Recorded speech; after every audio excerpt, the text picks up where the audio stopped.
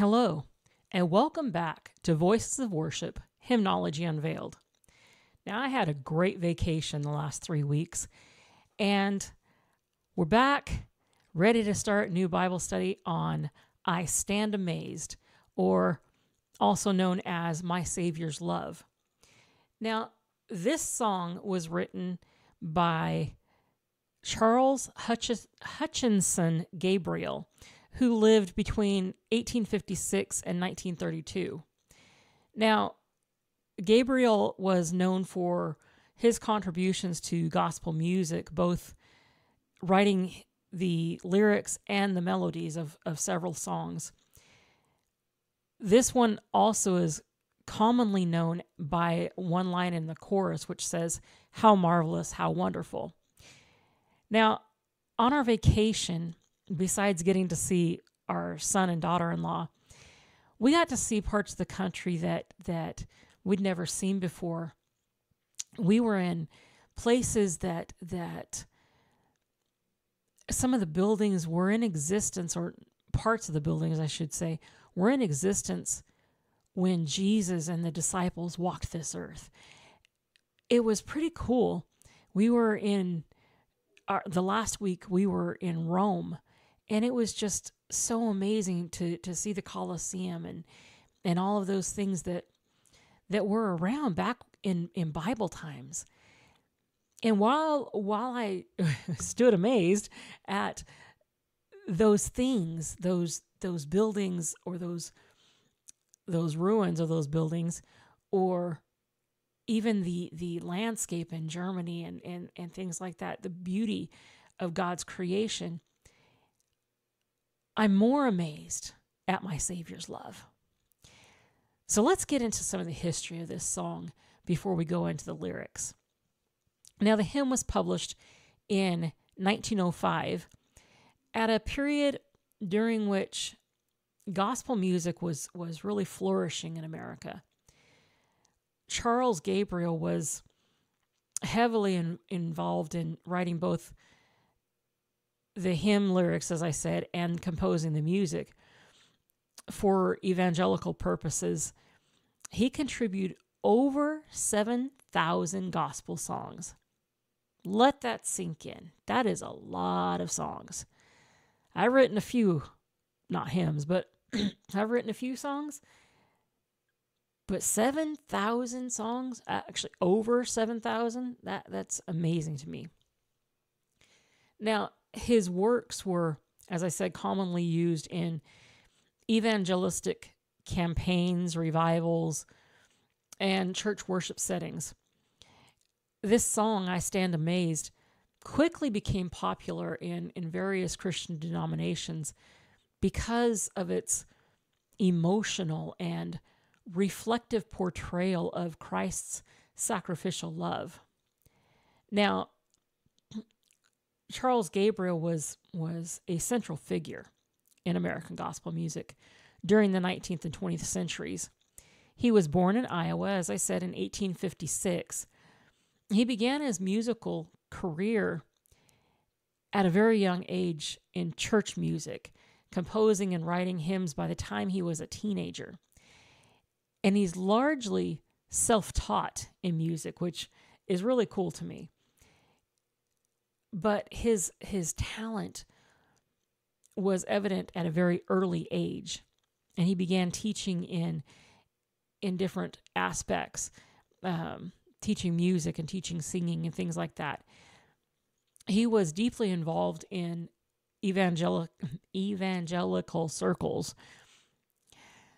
and he worked with organizations such as the Methodist Episcopal Church and also evangelistic groups led by figures such as Billy Sunday. His hymns featured themes of Christian love, salvation, and devotion. And I Stand Amazed is one of his most popular works. Now, some of his other works you might be familiar with are Send the Light, His Eye is on the Sparrow. He did the music for that one. And Since Jesus Came Into My Heart, which we studied before. But this hymn, I should say, centers around the awe and amazement felt by the deliverer or not by the deliverer. I just realized what I said. By the believer, not deliverer. I knew what I was meaning to say. But by those of us who are singing it, those who are taking those words to heart. But we're contemplating Christ's love, particularly his suffering, his death, and his eventual glory. Now each verse recounts different aspects of Jesus' journey to the cross and his redeeming work for humanity. And the chorus, or the refrain as it's also known, is repeated throughout, and it reinforces that personal response of worship and gratitude.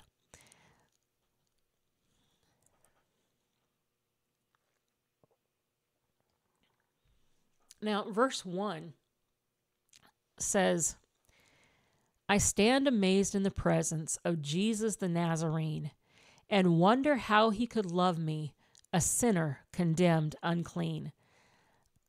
So verse 1 sets the tone by focusing on the amazement at the love of Jesus despite our own personal unworthiness. It talks about being a sinner condemned unclean.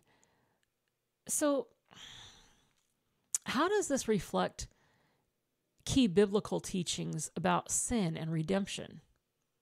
I'm glad you asked, because we're going to look at some.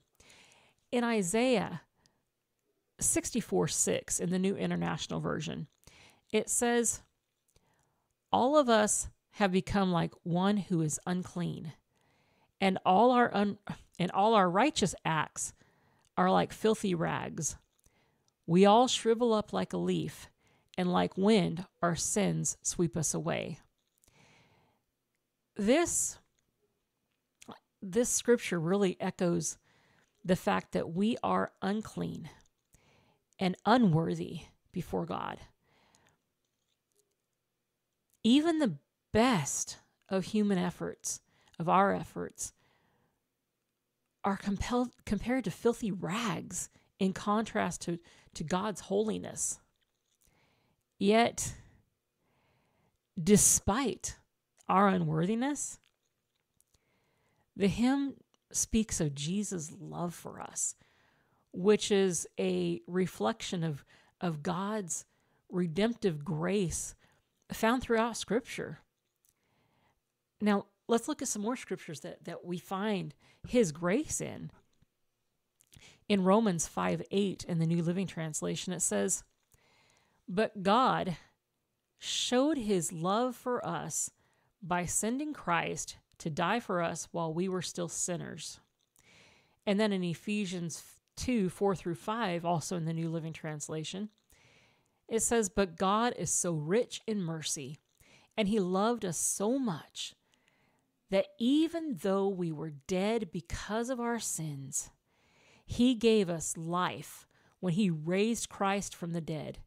It is only by God's grace that you have been saved.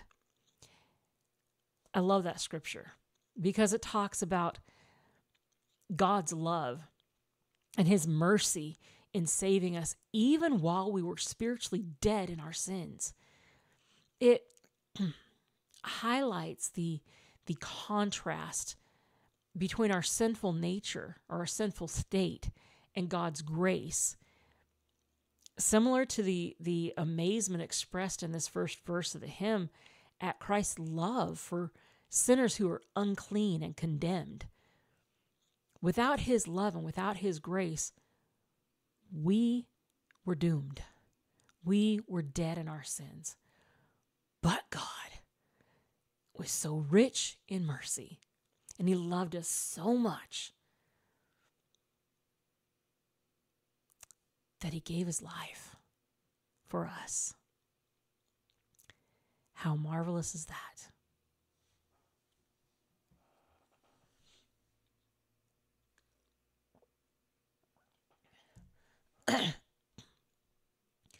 Verse 2 moves on to say, "For me it was in the garden. He prayed, not my will but thine.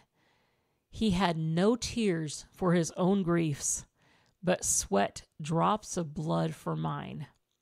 Now, verse 2 recalls Jesus' prayer in the Garden of Gethsemane, emphasizing his selflessness and the deep suffering he endured for humanity.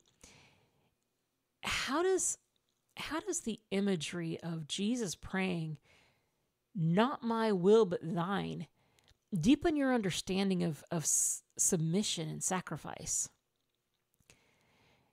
Now let's look at the scripture where he prayed this.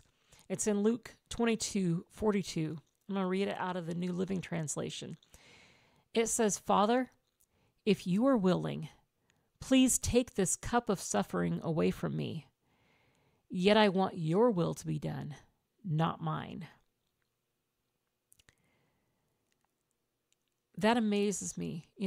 Jesus had the choice. He could have said, "I don't want to do this." Said, "I'm going home." And he didn't have to suffer for us. But he said, "Father, I'm willing. I will do what you want me to do, even though I don't want to in my human state." That amazes me. Then we look at Philippians 2, verses 6 through 8. In the New Living Translation, it says, "Though he was God, he did not think of equality with God as something to cling to. Instead, he gave up his divine privileges. He took the humble position of a slave and was born as a human being. When he appeared in human form, he humbled himself in obedience to God and died a criminal's death on the cross." Wow. This highlights the ultimate submission of Jesus. Now, even though he was God, he chose humility and obedience to the point of death. It reflects that same mindset as we see in Gethsemane, where Jesus submitted to the Father's will, choosing sacrifice over self-preservation. I don't often choose sacrifice over self-preservation. I'm going to tell you that right now. I'm human. But Jesus, being fully human and fully God, chose to sacrifice, even though humanly he would have liked to have gotten out of it. Now, in Hebrews 5, 7 through 8, in the New Living Translation, sorry, my fan is making my hair tickle my nose. It says, "While Jesus was here on earth, he offered prayers and pleadings with a loud cry and tears to the one who could rescue him from death. And God heard his prayers because of his deep reverence for God. Even though Jesus was God's son, he learned obedience from the things he suffered."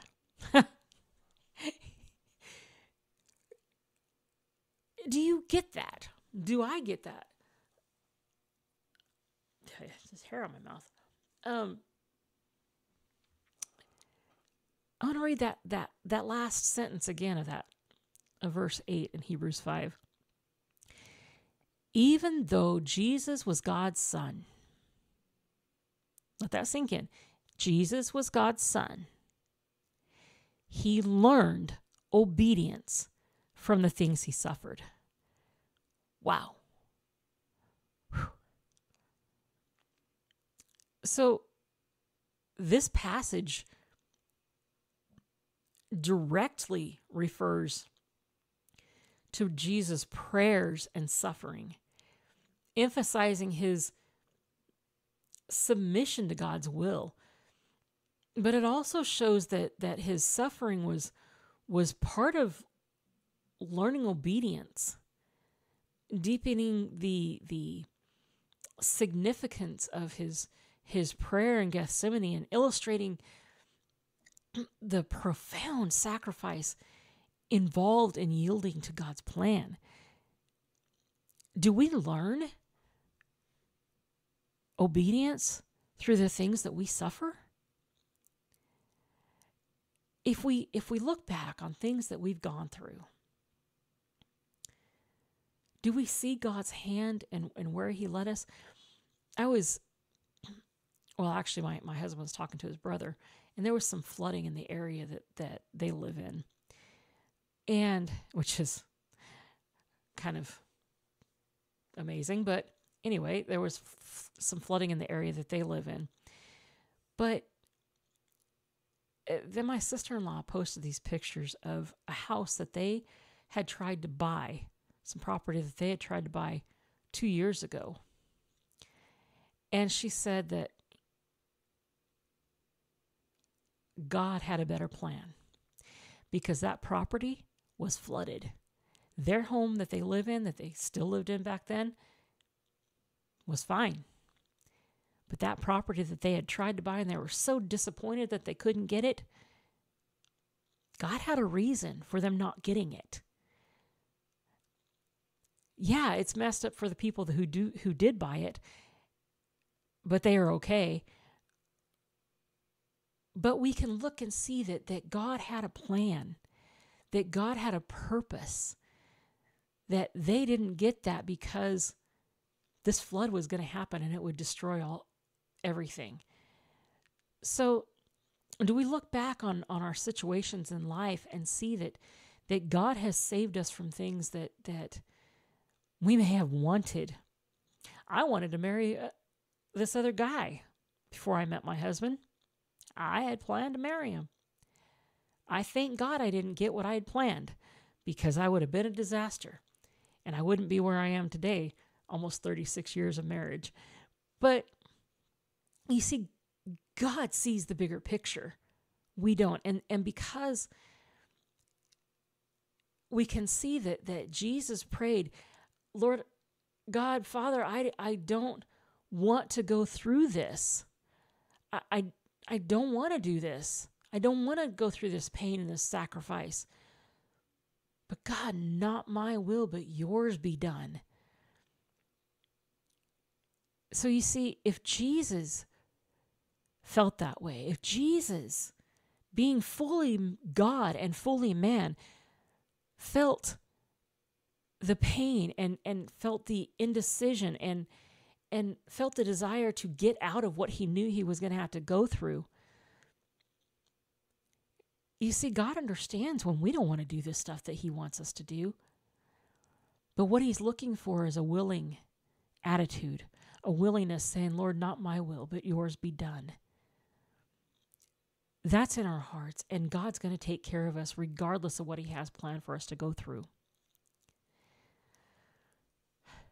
So now let's move on to verse 3 after I get a drink.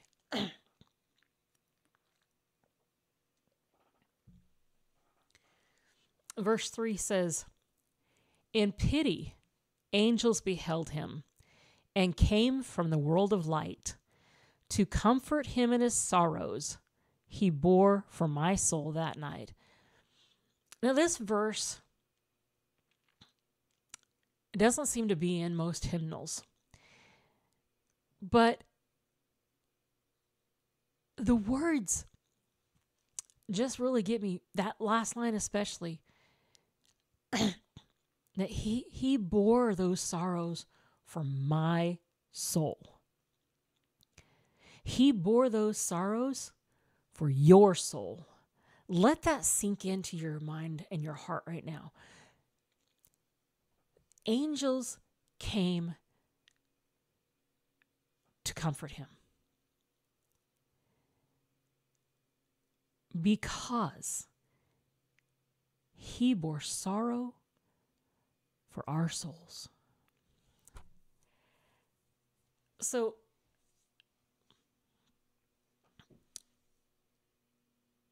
that gives a different perspective on the sorrow that Jesus bore. At least for me it does. to know that angels, I've read the scriptures. I read Luke 22:43 in the New Living Translation says, "Then an angel from heaven appeared and strengthened him." And this is right after he was praying in the Garden of Gethsemane that this cup would pass from him, that he wouldn't have to go through this. And then angels came to strengthen him.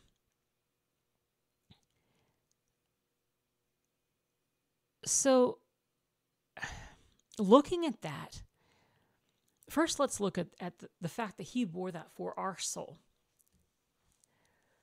Our souls, my soul, your soul. These were what the sorrow was about.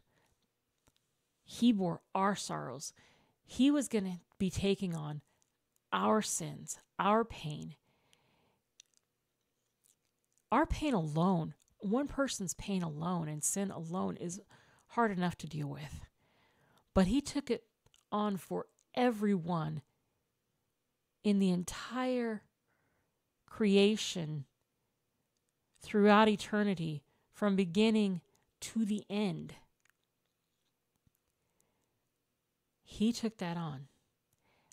All of that sin, all of that pain, all of that suffering, all that sorrow, he bore that for us.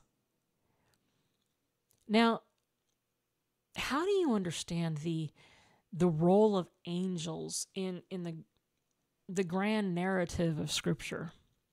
We already read Luke 22:43, so let's move on to Matthew 4:11 in the New Living Translation. It says, "Then the devil went away, and angels came and took care of Jesus." Now this verse occurs immediately after Jesus was in the desert fasting for 40 days. And he was tempted, and if you want to go back and read Matthew 4, you can go ahead and read that. And talks about the temptation of Jesus in the wilderness by Satan. So after enduring the temptations from Satan, angels minister to Jesus, most likely providing the physical and emotional strength he needed to continue his earthly journey and his earthly ministry. Because remember, as we said before, he was fully God, but he was also fully man, and he had a physical body that needed nourishment, needed strength, he had emotions just like we do, because he was fully human and he was fully God. I know that's hard to comprehend. I don't get it, but I know that's how it was. But he went through this stuff so he would know what we go through. So this shows that angels were involved in providing for Jesus in moments of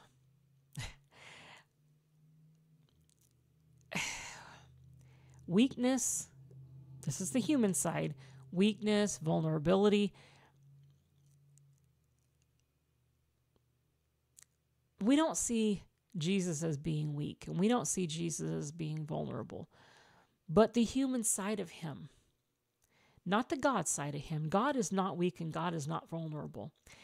But Jesus had to go through that weakness and that vulnerability so he would completely understand what we as humans go through. But angels came to minister to him after he'd gone through that. So what does that say? It says that God uses his angels to help us. And we're going to look at Matthew 26:53 in the New Living Translation. It says, and this is Jesus talking, it says, "Don't you realize that I could ask my Father for thousands of angels to protect us, and he would send them instantly?" Now, Jesus here is talking to his disciples during his arrest, and he's making it clear that he could call on an overwhelming force of angels to protect him if he wanted to. And while he did not call on them, this verse underscores the power and the presence of angels ready to serve him, reinforcing their readiness to assist at any moment. Now, there are other scriptures that talk about angels being there for humans. We look in Genesis 19:1-3. I'm not going to read it, but it talks about angels save Lot and his family. In 1 Kings 19:5-7, an angel ministers to Elijah. In Daniel 6:22, an angel protects Daniel in the lion's den. In Acts 12:6-11, an angel rescues Peter from prison. And in Hebrews 1:14, angels are depicted as servants of God's people. And it says, "Are not all angels ministering spirits sent to serve those who will inherit salvation?" So that verse summarizes the broader biblical teaching that angels are sent by God to serve and minister to believers in Christ. So it shows that they have an ongoing role in assisting and protecting God's people, even if their work goes unseen. So these examples show that angels frequently intervene to protect, guide, and minister to ordinary people throughout Scripture, so that their role is showing God's care and involvement in the lives of his people. And they're often providing help in miraculous or supernatural ways. So just as they came to minister to Jesus in his human state, they come to us as believers, even if we don't see them, even if we don't realize it. God sends his angels to be with us and to guide us and to help us, to comfort us, to protect us. We also have the Holy Spirit to do all of that too. He has not left us alone. He did not leave Jesus alone. He's there with us.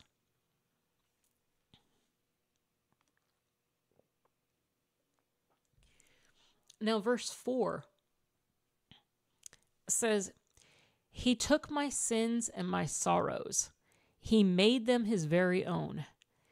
He bore the burden to Calvary and suffered and died alone."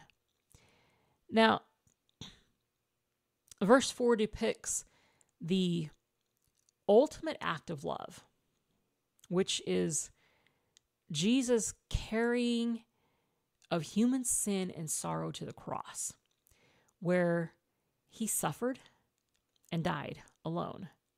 He didn't stay there, but he did. But it highlights Jesus taking on my sins and my sorrows. So when you look at that line, taking on my sins and my sorrows, how does this reflect the theological concept of substitution?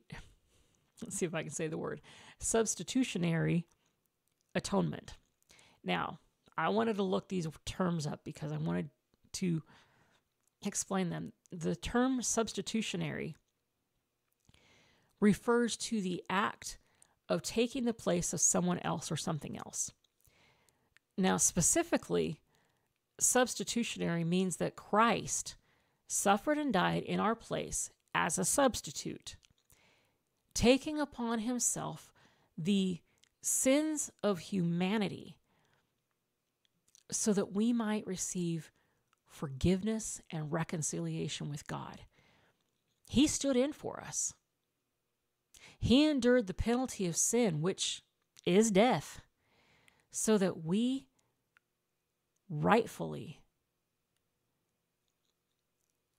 could experience God's forgiveness. We should have experienced the penalty for our sins, but Jesus substituted for us. He stood in for us. He took our place. And because he did that, because he fulfilled God's justice by being that sacrifice and standing in for us. It offered salvation to us, forgiveness and reconciliation to God. Now, the term atonement, I'm sure most of us know what that means, but it refers to the process by which reconciliation is made between two parties. So the word atonement can be understood as bringing two estranged parties, God and humanity, back into harmony. So in the context of Christianity, atonement involves paying the penalty of sin. Jesus' death on the cross serves as the payment for the sins of humanity. And then restoring the broken relationship. So through his sacrifice, Jesus bridges that gap that's caused by sin and allows people to be reconciled with God. So that's what substitutionary atonement means. You put those two words together, and it means that Jesus was our substitute. He took our place and made us the sacrifice and atoned for our sins before we even committed some of them. Isn't that awesome? But we still have to ask for forgiveness. But let's look at Isaiah 53, 4-5 in the New Living Translation. It says, "Yet it was our weaknesses he carried. It was our sorrows that weighed him down. And we thought his troubles were a punishment from God, a punishment for his own sins. But he was pierced for our rebellion, crushed for our sins. He was beaten so we could be whole. He was whipped so we could be healed." Then in 1 Peter 2:24 in the New Living Translation, it says, "He personally carried our sins in his body on the cross so that we can be dead to sin and live for what is right. By his wounds you are healed." Now that verse highlights Jesus' sacrificial act of carrying our sins on the cross. It shows,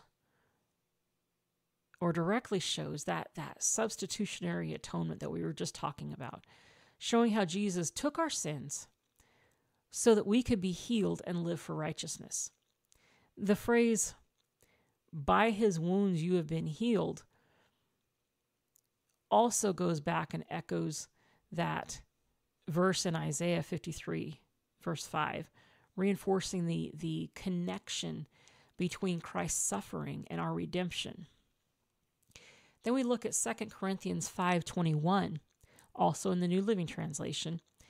It says, "For God made Christ, who never sinned, to be the offering for our sin, so that we could be made right with God through Christ." Now here, Paul is emphasizing that Jesus was made sin on our behalf, even though he himself was sinless. He was made sin. Now in different versions it says, NLT says to be the offering for sin. Other versions says that he was made sin. I think NIV says that, and a few others do too. But he was made sin. He took on all that sin, as we talked about earlier, the sin of all humanity throughout time, from the beginning to the end. He took on all that sin, all that pain, even though he himself was sinless. So this passage explains the essence of the substitutionary atonement, that Jesus takes on our sin, and in exchange, we receive the righteousness of God. We are made right with God through Christ. This great exchange, as we'll call it, is really at the heart of the gospel. And it's beautifully reflected in the hymn's portrayal of Jesus carrying our sins and our sorrows. We cannot be made right with God without the sacrifice of Jesus and without believing in him. He took our place. He made the sacrifice for our sins. Think about that.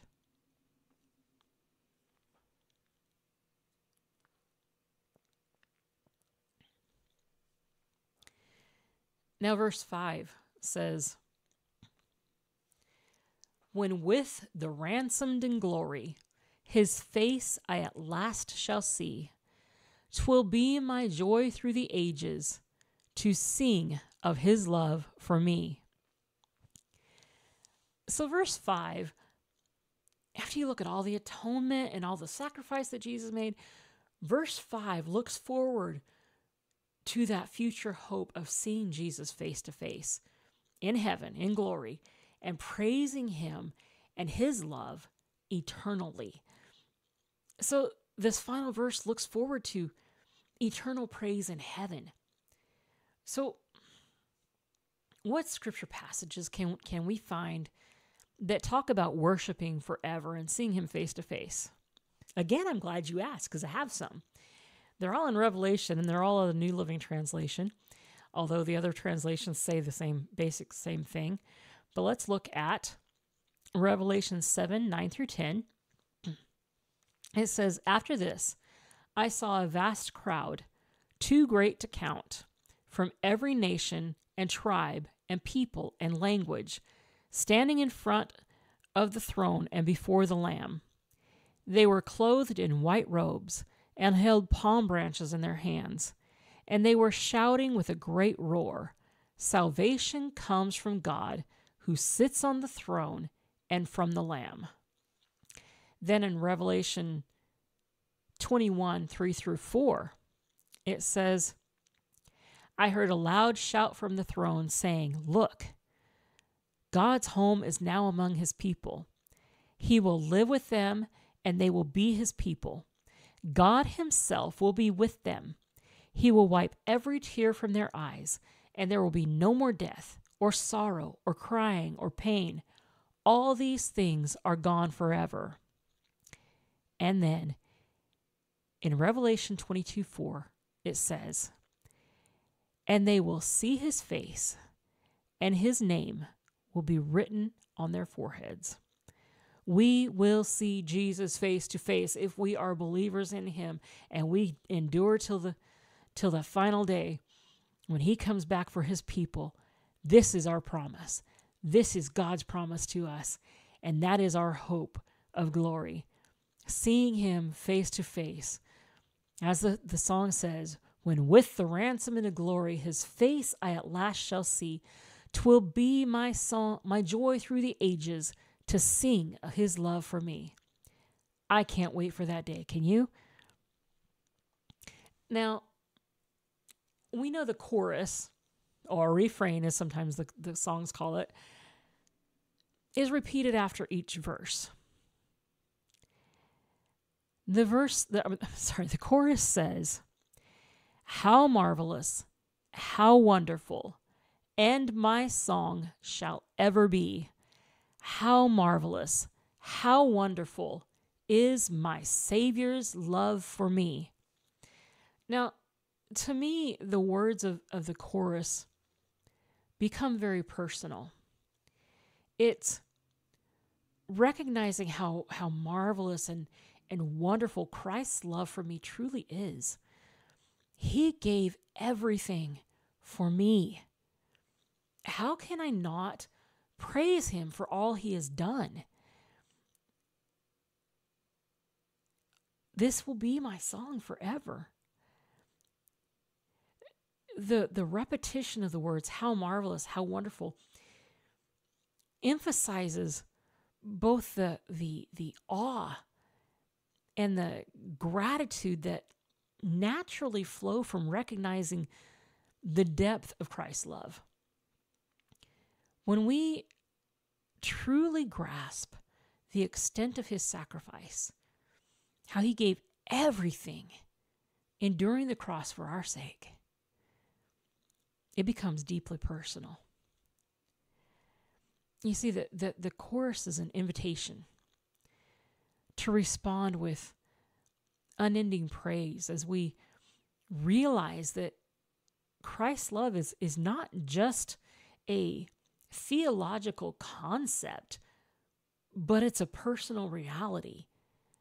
He loves us individually. He bore our sins and our sorrows so that we could be reconciled to God through him. And it is only by him and his sacrifice that we are saved. So it is only by our belief in him and our faith in him that we have that personal relationship with him, with God, with the Holy Spirit, all of that. So when you consider that this love motivated Jesus to give up everything for us, then the only fitting response is heartfelt worship. In Psalm 103, verses 1 and 2, out of the New Living Translation, it says, "Let all that I am praise the Lord. With my whole heart I will praise his holy name. Let all that I am praise the Lord. May I never forget the good things he does for me."